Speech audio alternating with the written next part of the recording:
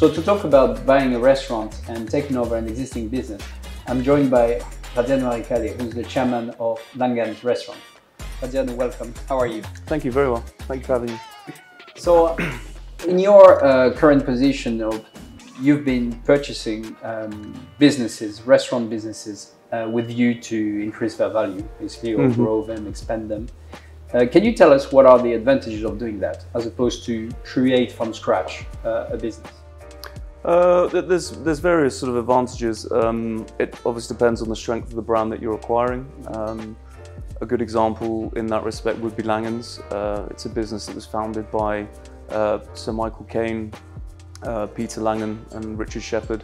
So as a trio, they opened this very large brasserie in Mayfair in 1976. Obviously with Michael Caine's background, his connections to Hollywood, it became a magnet for celebrities and it became the first sort of paparazzi restaurant in the UK. You know, that sort of brand building takes decades, and Langan's had a heyday between 76 and late 80s, early 90s. And you know, its star did start to wane after that, which in itself presented an opportunity, presented value.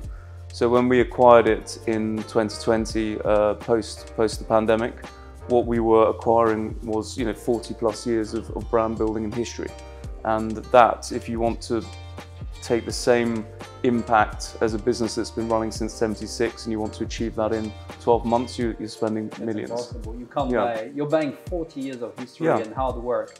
Yeah. That's and I think especially in a brand like Langan's, there's a chap called Richard Young who I know very well from my time with the Burley clubs. He was one of the original paparazzo that used to sit on his motorbike outside of Langan's or sit at the bar. And every time someone, that he recognised would come in or leave, he would, run outside the front door and take a photo of them. So there's actually a visual record of all of the people that have been through the doors at Langan's. And one of my favourite one of his most famous pictures, and one of my favourites, is Elton John in the late 70s, early 80s, walking up Langan's, and it was such a lovely brand. It was sort of ramshackle. Two of the letters on the neon sign were broken, so it said Elgans, and then you've got Elton John coming out and flicking the V sign at the photographers, and that photograph became iconic. And you've got Langan's Brasserie in the background. I mean, that you can't recreate that now. So when it became available, it was an opportunity that we couldn't pass up. And I think if you buy brands, you've got to obviously buy brands that are worth buying, but then you've got to then also have an idea of what you're going to do with it afterwards as well. Some of the people watching these today will think, okay, what are the other reasons for buying? So you describe buying history, 60 years of history. But you could also buy because you already have other companies, other restaurants, and you want to diversify, or you want to have synergies. So let's say, I know before Langan's you already owned restaurants. Yeah. So I guess for you having an extra brand, possibly some of the people you already hired could also look after that one. So there was some kind of synergy. Yeah. So what I do and what I've been doing for the last 4 or 5 years is to so I inherited 3 brands. So I've got Chucs, and Chucs. So all in the leisure and restaurant business. So we've got members clubs. We've got 6 Chucs restaurants in West London. So there's an all-day dining concept, sort of French, Provençal, Italian cuisine. We've got Chucs, which is a group-based fitness model. So when I inherited those 3 businesses as a sort of small unofficial portfolio, one of the first things I wanted to do is exactly what you said, and restructure the group to take maximum advantage of headcount in the senior roles. So good senior people are not cheap, but you get what you pay for. But what I found was I had 3 brands operating in silo, and there's a huge amount of synergy and commonality across the three operations. So very quickly, when I took these businesses over, I looked at what would my ideal head office look like. What I was very keen to do was have site general managers and head chefs or operators that were of a very good standard but would sit in their unit. But then I wanted an exec chef across the whole portfolio. I wanted an ops director across the whole portfolio. Likewise with marketing, comms, maintenance, finance, and then eventually I put an MD level in as well as we added Langan's. So that works great, but let's say, so you own Chucs, that's the example, and you already have a marketing director, operation director, and executive chef.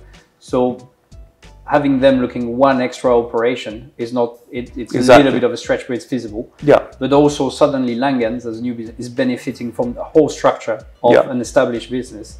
So it really makes a lot of sense. And, absolutely. I mean, our model now is bolt-ons. Yeah. So we'll buy. So we bought Langan's. We bolted it onto the operation, the portfolio. Yeah. So if you can take a brand that's got legs but hasn't been run properly, and you can then put in the structure we just talked about with the head office, with the marketing team that know what they're doing, with an exec chef that knows how to get quality at a good margin and deliver on all of his metrics, you then can transform a business into a great idea. You know, take it from a great idea into a great business. Yeah. And that, you know, that transition is quite tough. There's lots of good ideas. I was going to ask about the transition. So you inherit from a great brand, but also a clientele that is used to the old brand. They don't like changes. You inherit staff who's not necessarily open to new management and new ways of doing things. So can you tell us more about the challenges and the timeline? Because I think it takes longer than we think to turn around the business. Yes. Well, I think if you inherit an operating business with a team that you need to either get on board with your vision or not, you know, it's a fact of life. Sometimes people aren't willing to change or don't want to come with you on your journey. Some people can be very overprotective of a legacy brand and feel like they're the gatekeeper or the protector of the old way. And you've got to turn that to your advantage, but then also there comes a point where that's not good for the business. It's sclerotic. It slows you down, it prevents you from making the changes that need to happen in order to make the business more successful. And you're right, it takes a lot longer than people realize. So if you take a business that's got multiple sort of heads of departments, say a larger business with a sort of multifaceted revenue streams. One example is a members club that we run. It's got a gym, a restaurant, a spa, club rooms, a whole membership department.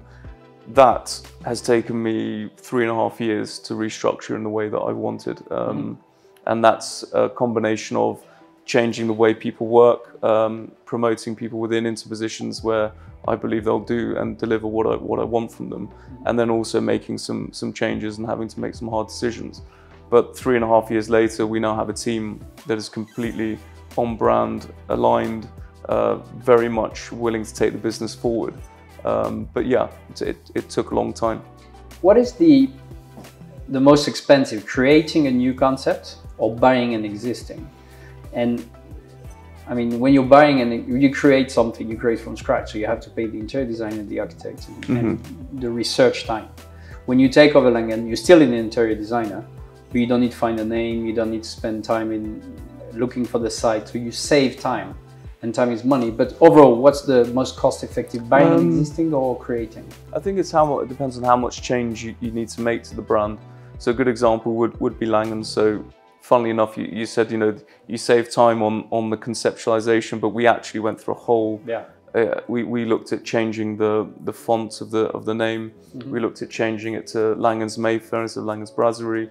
We almost got rid of the neon signs out the front because I feel like you buy that brand and you owe it to yourself to leave no stone unturned. So I find that actually we did probably as much work in development in a way as we would have done if we started from scratch, but we ended up back with the original anyway, which may sound a bit bizarre, but I think you've got to go through that process to understand what to keep and what not to keep. And there's plenty that we didn't keep, but you know, the iconic script, the neon signs, all of that was kept. But I think that's also a result of the strength of the brand as well.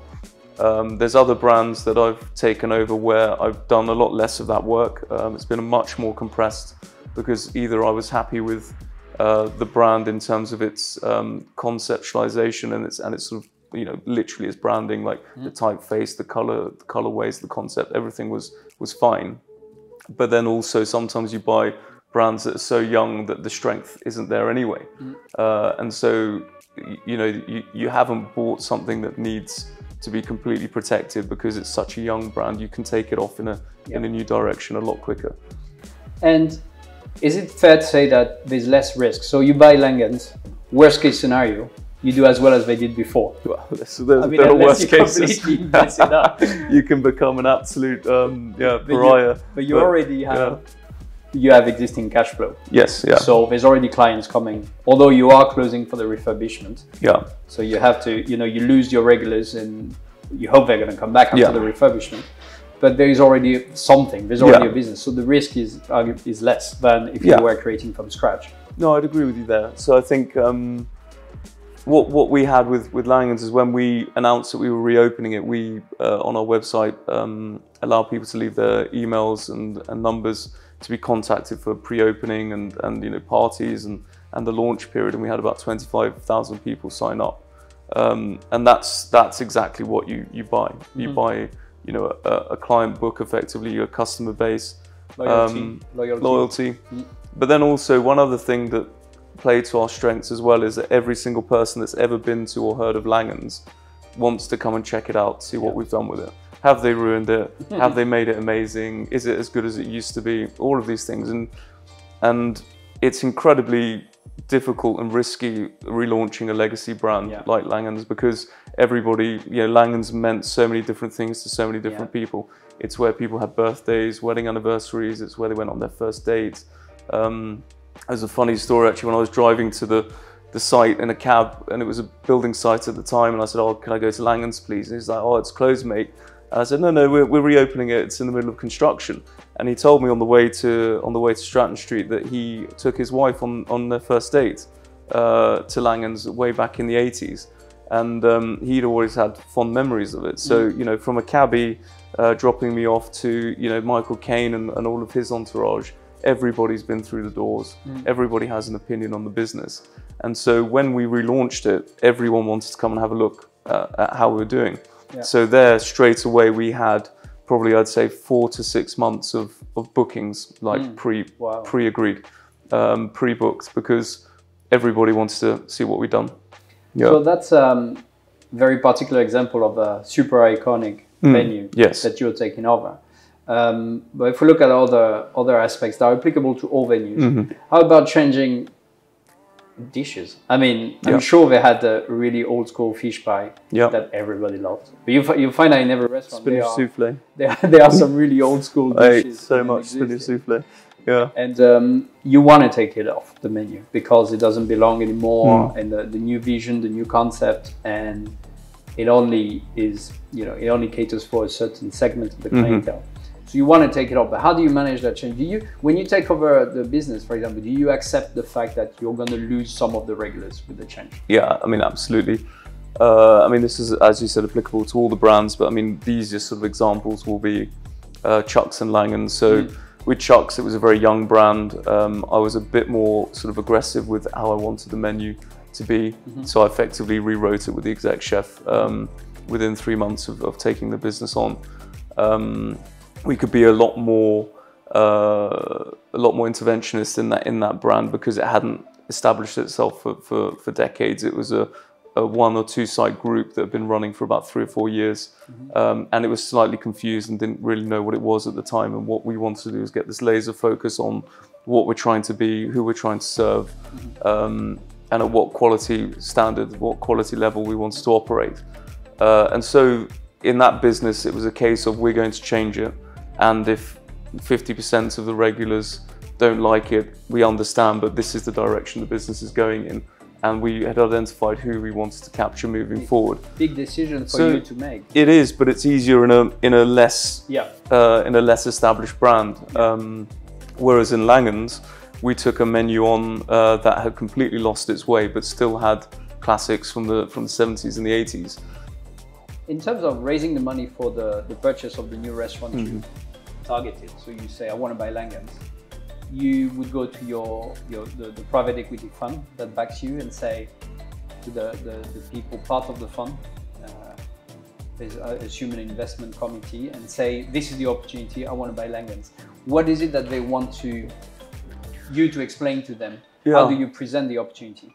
Well, I work in quite a sort of a streamlined way, in the sense I deal with sort of one or two people. So when a business sort of comes on the radar, first thing we do is our sort of initial sort of sniff test. Is it worth looking at? Is it worth spending time on beyond a very casual look? And we'll have those conversations sort of internally with my senior team. If the answer to that is yes, we then go into more detail with it. At that point, we'll look at things like floor plans, we'll look into the lease, we'll look into the books if we can get hold of the P&Ls and the trading history of the business, and we'll do some sort of general data gathering. Again, if that then looks still attractive, we then go through with a full business model. So you would present like a summary that says, this is the opportunity, this is the existing, the lease, the floor plan, the business, and this is where I want to take it. Yes, I mean, but that would be the sort of the final. That would be the pitch deck. So we'd start off doing all the work behind the scenes, and there's countless times we've done the work. We've got all the way to preparing a deck, and then we realise actually this is this is not going to get through, or we don't believe in it enough, or we're not sure on the opportunity, or the price isn't right, or there's all sorts of reasons not to take something forward. But assuming everything along the way looks good, we'll then put together a comprehensive deck, and that deck will be, setting out the opportunity, and then there'll be a lot of talk about, if we're buying a brand, a lot of talk about the brand, the history of the brand, so that the potential investors can really understand what they're investing in, what they're buying, especially if you feel a lot of value is in the historical brand. And then you'll have a whole lot of historical financial data if you can get hold of it. Historical performance, you look at the EBITDA, you look at the conversion, you then try to ascertain points in the P&L where you can make a difference as a management team. So say you take a restaurant on and you feel the margins are out of line, the labour's out of control, they're not maximizing the footprint of the lease, for example. There could be undeveloped areas within the business that, with a bit of capex and investment, could be brought into trading areas. So you do all of that work, and then you present a business case, which is what you and your team believe you can do with the business, and then you ascertain how much money you need. That will be at the end of the deck. Once you've got everyone interested, you then put the price at the end, as any good salesman should. But yeah, you then have the cost of the opportunity at the back, with an ROI, with a whole investment. Yeah, exactly, and an exit strategy, who your potential exit purchases may be. So it's interesting you mention exit, because when you sell it to an investor, you're selling them, this is how much you're gonna spend today to acquire a share in that business. We are planning to sell it in 5 years and give you that much return. So so there's an investment cycle. So you need to show them a plan. So even if it's the best business in the world and you never want to sell it, anyone putting any significant capital into a restaurant business or any sort of business wants to see what a potential exit could look like after 3-5 years, or whatever. Or perhaps there is no exit after 3 or 5 years. Perhaps at 3 or 5 years you've established a brand, you've strengthened it, it's completely primed for growth, and then you take another round of funding, and then you take it to 15 sites, 20 sites, and then maybe the exit is then.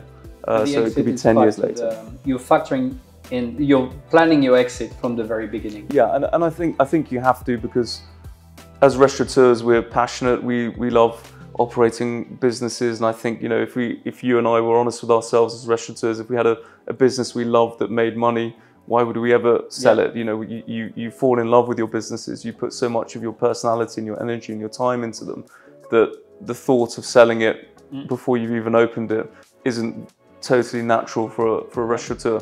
But you've also got to think like an investor, and an investor will not put money into something unless they can understand what a potential exit looks like. Yeah. You mentioned earlier some elements of the research you do prior to buying the business. So you do an initial, research, and then you go into due diligence at some point.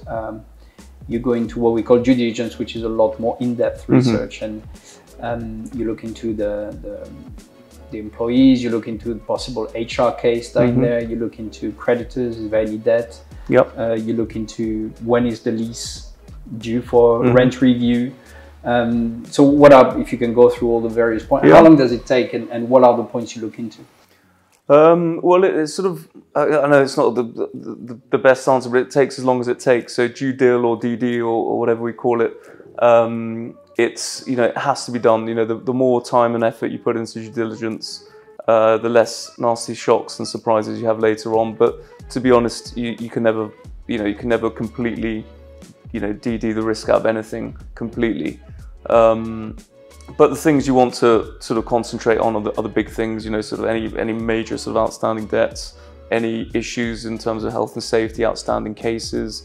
You know, you could buy a business and find that it's halfway through settling an issue with an employee that's, you know, fallen down the stairs, you know, 2 years ago or whatever. So that's your kind of basic due deal. And then you've got, I always, and learned the hard way, you know, having been burnt at varying degrees over the years, but the lease is always critical.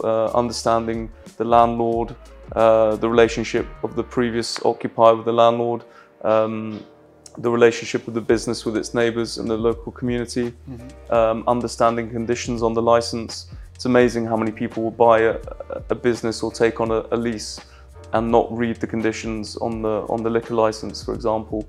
Various businesses have quite onerous conditions. You know, have to stop trading at certain times, have to clear terraces by certain times, can't serve alcohol with breakfast, can't have standing drinking, what they call vertical drinking. No alcohol with breakfast? Yeah, that's, I mean, I know it's crazy. I don't know where these people, how these people live, but yeah. So you can often sort of forget about those things in the excitement of pursuing a target, but you know, that's the sort of boring nitty gritty that absolutely must be done. Likewise with HR, you've got to look at maybe even pension liabilities in certain, you know, very old businesses. You might be inheriting or buying, you know, large problems, and you need to be fully aware of what's going on before you actually complete on the deal, because once it's done, that's your problem then, and you'll have to deal with it. In terms of handover, so you bought the restaurant and now you got the keys. You need to organize a handover from the previous team to the new team. How do you like to organize that? I think there's sort of two sort of purchases, aren't there? There's you purchase a going concern, or you purchase a business that's closed and doesn't have a team or a staff or isn't trading. So in the case where there's an existing team, you need to very quickly understand who's operating the business, who's running it, who's the responsible person for licensing, for health and safety. So there's all sorts of regulatory things that you have to get abreast of very quickly. The minute you take the keys, as you said, that all of that becomes your problem. You can't sort of blame the guy before. You would negotiate that with the current owner and say, I want your team to hand over properly to us. Yeah, I think that when you buy a business, you buy effectively buy the employees as well. So in several larger purchases, especially multi-site purchases with senior people in, there's often a period of time where senior members of the team are incentivized to stay for a certain period with the new ownership. Also, you get people that are sort of shareholders or got LTIP plans that are in larger groups, and so part of the condition of the sale might be that those people have to remain with the business for 6 months, a year, or however long in order to fully realise their equity or benefits within the business. So we spoke about the license, the health and safety, the going concern to HR. What about introduction to regulars? That could be something. You want the Metro D to introduce to the new manager all the regulars. And I think also you've got to make sure that in the sale process you're very acutely aware of who the assets are in the business. So for example, that's a great example. Say you've got a maitre d' that's been in the business 5 years or 10 years, knows everyone loves him or her, and then you buy the business and they hand their notice in and leave. I mean, that's suboptimal. You're going to end up losing an asset, in that person. And so during the purchase process, you would have conversations with the previous ownership, if appropriate and possible, you would try and secure that maitre d', put them on an incentive package or something like that. Make sure they understand that they're important to the business, their role is secure. So, you know, often when you buy businesses, if you're buying a going concern, you need to very quickly understand who the main players are in the business, who the star performers are, and ensure that they're happy and retained post-purchase, because you can have a huge amount of value walk out of a business post-purchase if you haven't locked those people down. So before we finish this episode, is there anything you wanted to add? Any final thoughts? Yeah, I just think it'd be good to add that, you know, buying a brand isn't a sort of, you know, an automatic win or a slam dunk. You know, you can buy good brands as well as bad. You can buy businesses that need a lot more work than you ever thought, and that's where your due diligence comes into play. But at the same time, if you buy the right brand with good strength and depth and history, it can be incredibly rewarding, as well as, you know, it can also set yourself up for success. And if you treat the brand with respect and take it forwards and improve it, you can do great things. Great, thank you very much. Absolute pleasure. Thanks for having me.